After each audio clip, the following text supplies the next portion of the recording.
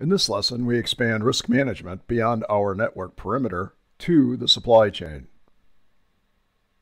There are two types of supply chains, upstream and downstream. The downstream supply chain consists of customers and other private and public entities that receive products, services, or regulatory reports. They are essential in business continuity planning, but we focus on upstream supply chain risk in this lesson.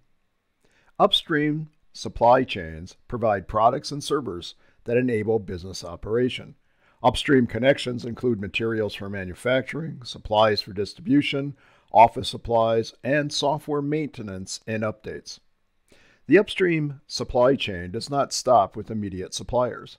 Those suppliers also have connections to their own supply chains. This can result in multiple steps in a supply chain before a product, service, or software is delivered to an organization.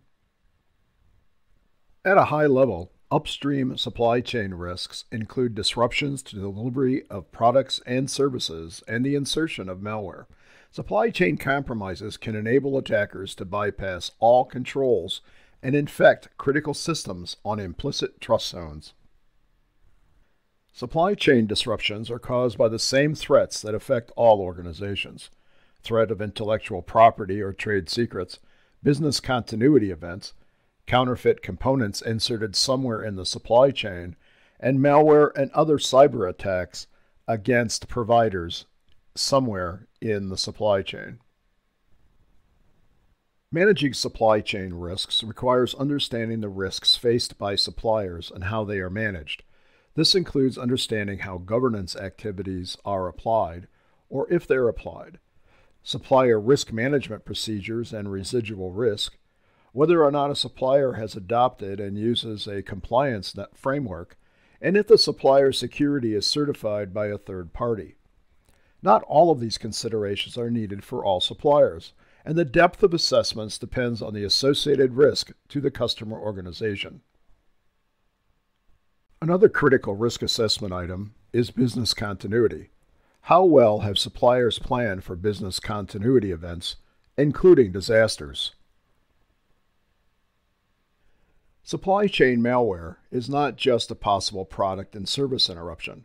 Malware can also make its way into the supply chain and infect highly protected systems in customer networks.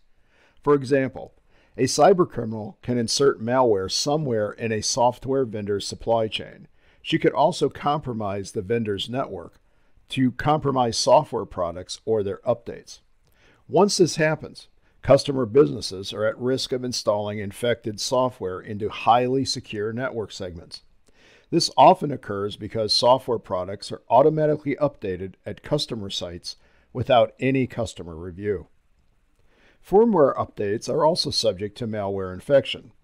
In either case, ensuring the software and firmware providers are using reasonable and appropriate controls is the first risk mitigation step.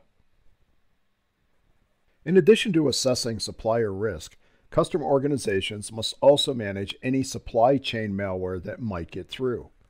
This begins with identifying critical mission or business processes and the trust zones supporting them. An up-to-date inventory is also needed to understand what applications are installed and may be receiving automatic or user-controlled updates. It's also important to know where those applications reside. An organization must also perform daily reviews of announced vulnerabilities or malware that may have entered the supply chain. This kind of incident must be included in incident response planning and training. Customer organizations must also know the correct IP addresses and URLs used by vendors for updates. Attackers sometimes redirect updates so they can come from malicious servers. Organizations should assume a supply chain attack will be successful. All endpoints involved in updates must be monitored and related business function interruptions included in business continuity planning.